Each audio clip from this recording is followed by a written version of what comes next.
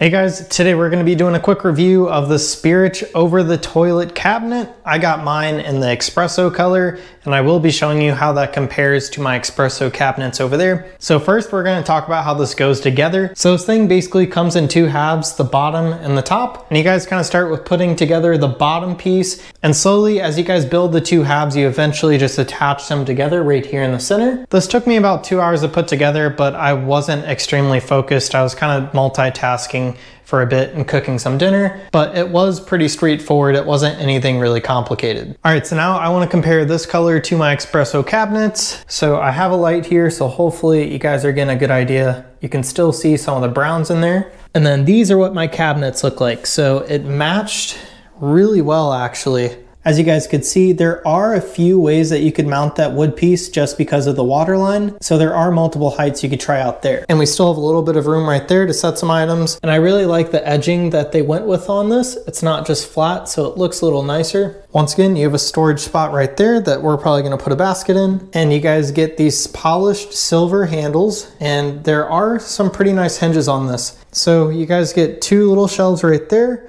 The back is just like a little panel, but it looks like real wood. And then up here, you do get some areas where you can mount this straight to the wall so it won't fall. But I had some electrical behind there, so I had to get a little creative with how I attached it to the wall. So I actually ended up using some 3M tape on that side, and I just made sure to hold it on there for a long time. And it seems to be holding just fine, even with opening these doors.